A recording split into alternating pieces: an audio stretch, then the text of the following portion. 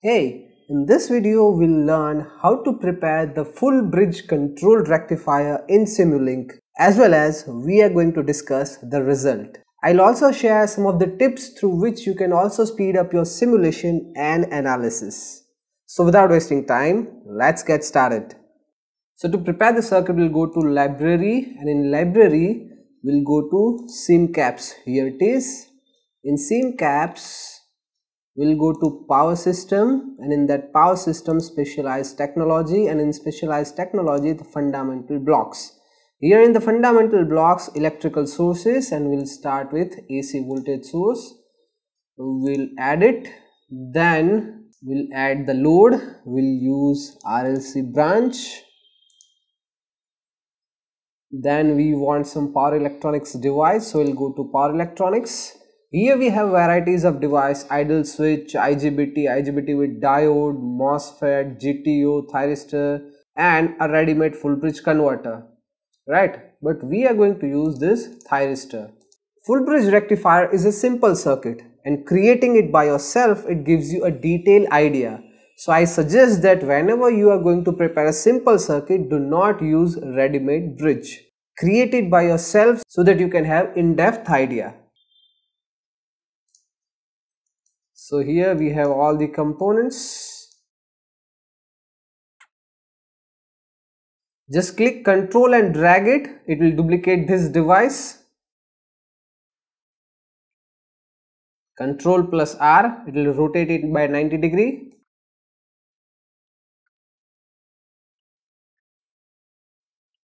So power circuit is almost ready. Now we are going to provide the gate pulse. To provide the gate pulse, we are going to use the pulse generator. Double click it and write pulse generator. If you want to learn how to use pulse generator properly, then I have created a separate video. You can watch that video and learn how to use pulse generator in detail.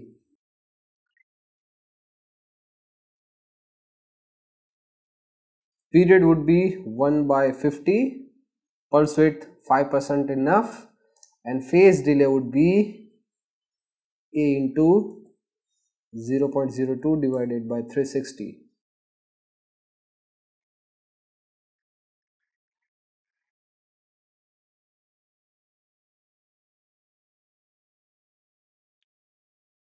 Now our entire circuit is ready. Gate pulse of switch S1 and S4 are same, and gate pulse of switch S3 and S2 are same. Why it is like this, I will explain it little later.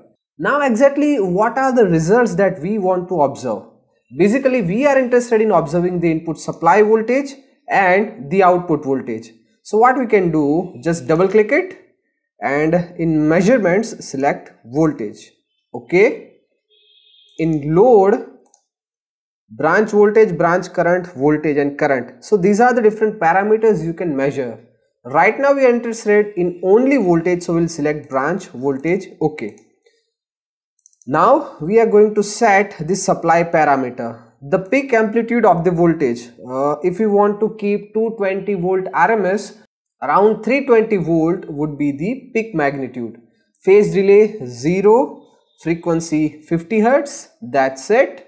So almost everything is ready. Now we are required to add the thing in which we can observe the output. So first we have measured the output, and now we are going to use multimeter. This is our multimeter.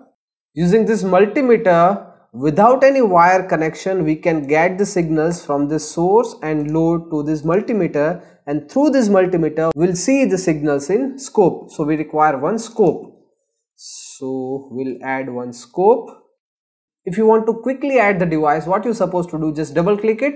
So this window will pop up, and here you need to write the name of the device. For example, I want to add scope, so I'll write scope, and there we go, we have the scope, right? So this is more quick and easy way to add the devices.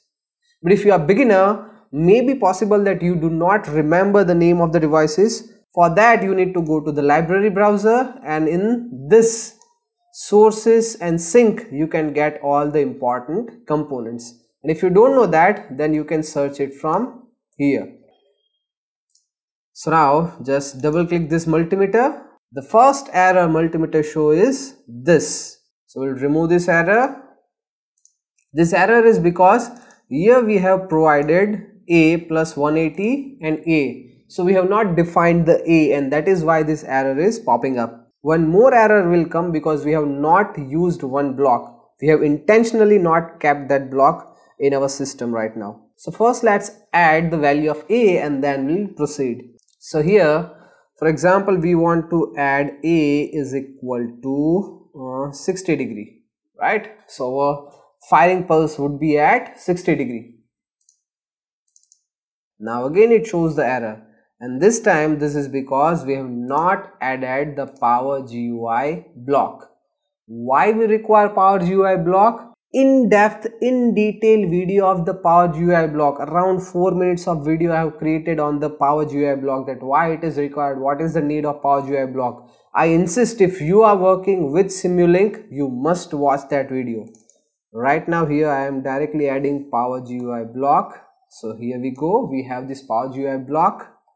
Now there we go, we have no error.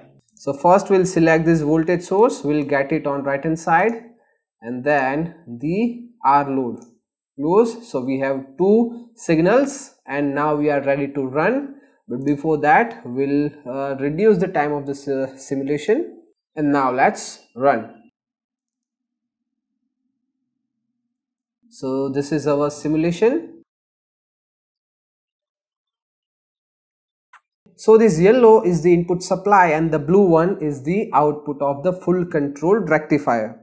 And now it is the time I'll tell you why I have kept the gate pulse of switch S1 and switch S4 same, whereas switch S3 and switch S2 are same. The reason behind this is, in positive half cycle the time would be from 0 to 0.01 second. In this duration, this terminal of supply is plus and this one is minus, and because of this the current flows in this direction, and the full path would be like this. So because of this, these are the two switches S1 and S4 which can control the output, and that is why the gate pulse of switch 1 and switch S4 are the same. Whereas in negative half cycle the time duration is from 0.01 to 0.02 or 180 to 360 degree. In this period this terminal is positive, this terminal is negative, and current flows through this direction. So in this period the switch S3 and switch S2 can control the output, and that is why the gate pulse of switch S3 and switch S4 are the same. Now the important thing is, now it's time to understand that why for switch S1 and switch S4 the equation is like this, and for switch S3 and switch S2 the equation is like this. The minor difference is of this additional 180 in switch S3 and switch S2. The reason behind this is, switch S1 and switch S4 are going to be triggered in between 0 to 180 degree.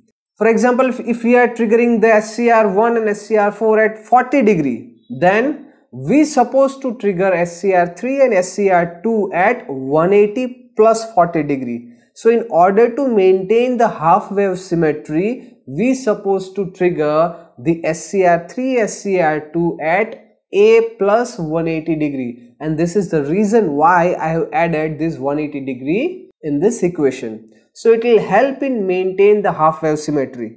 But why we supposed to maintain the half wave symmetry? This half wave symmetry will help in to reduce the input side harmonics. If you are not too deep into this analysis of harmonics, then forget about this. But if you are really concerned about the harmonics, then this is really important. So I think it's clear to you that why it is like this. And now it's time to observe the waveform with RL load, and then you will be able to understand that what is the effect of inductance of load on the output of rectifier.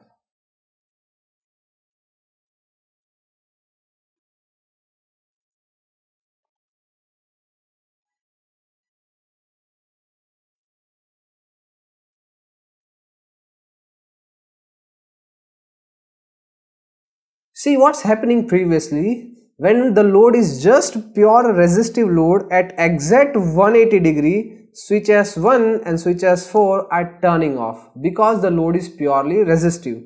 But now when the load is RL type, resistive plus inductive, so at exactly 180 degree, this switch tries to turn off. But because of this inductance, current suddenly cannot change its direction. And that is why the current flowing through both these devices is not reducing to zero, right?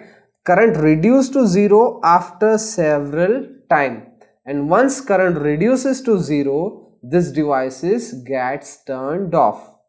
So for this much of time, current flows in the same direction, but because the supply voltage changes its direction after 180 degree, the voltage applied on the load would be negative. But at the same time, current flowing through the load is still the same as previous in this direction. So this is what happens when RL type of load is connected with the rectifier. So till now, if you have enjoyed the video, do not forget to hit the like and to subscribe this channel.